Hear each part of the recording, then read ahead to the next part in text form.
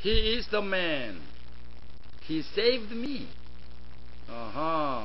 Wait a minute. Two simple sentences. Can you put these two sentences together? Yes. That's right. The man and he. Oh, it is the same person, right? So, hey, you can put them together. What do you need? Put two or more things together. That's right. You need a conjunction, right? Conjunction means like and, or but, or because, as, so on. Okay, so many different conjunctions. But in this case, that's human. Also, we can use, instead of this noun, so we can use pronoun. Also, put this together, some kind of relationship they have. That's why we call relative pronoun. Okay, relative pronoun. Okay, relative means we can put these two sentences together. But human case, yes, who, okay, like things, which, okay. So for both, maybe you can use that, okay, so on, okay. But in this case, the first one we call ante. Ante means the before or first, okay. Antecedent, okay.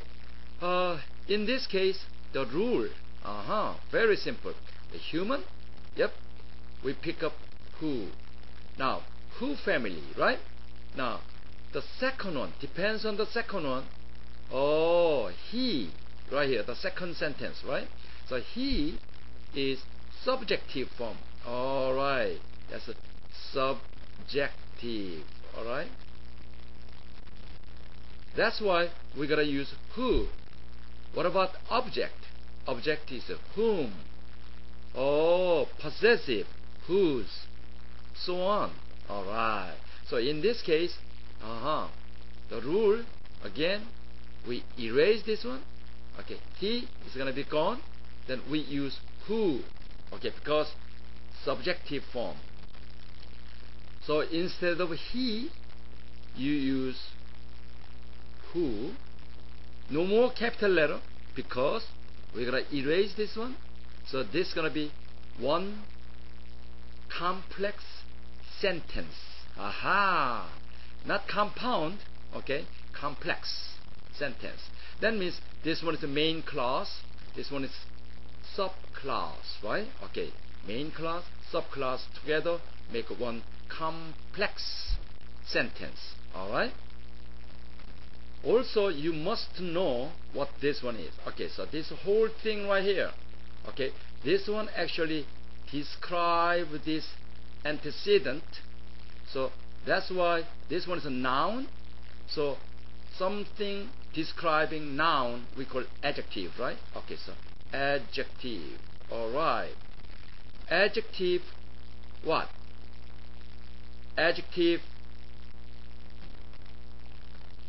class. That's right. Wait a minute. Okay, if this one is not whole sentence, look at this one. Who saved me? That's why this one is a whole sentence. That's why class.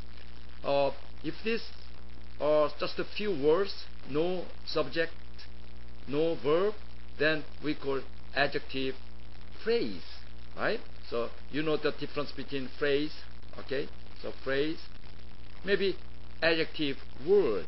So if this one is a single word, okay, so on.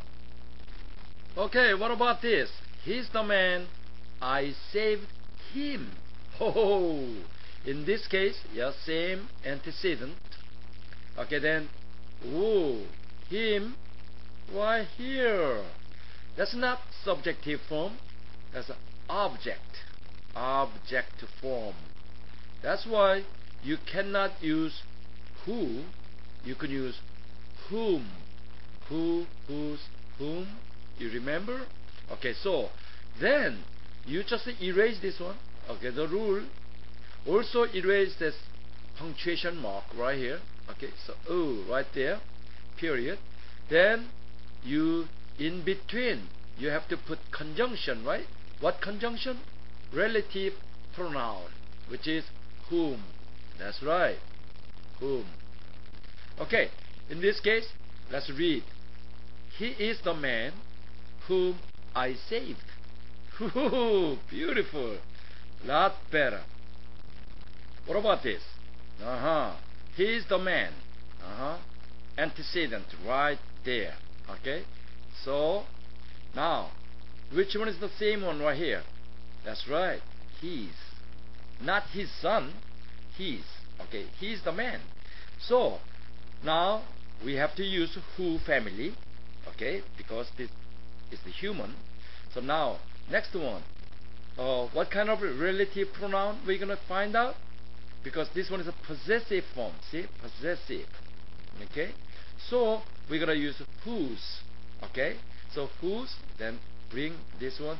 Whose right here. Okay? Just like that. Whose. Now, whose I saved the son? Sounds funny. That's why you bring this one also. Okay? Whose son? Alright. See? Then you erase this one. This whole thing right here. Okay, then also you erase what? This punctuation mark right here. Okay, so period. Okay, no more period. Then means, okay, this one goes like this. He is the man whose son I saved. Haha, beautiful. I have just talked about little bit of relative pronouns. Okay, so now deeper. That's right. Let me show you more in number 2. Okay, let's say this one is number 1 relative pronoun. Okay, that's it. See you.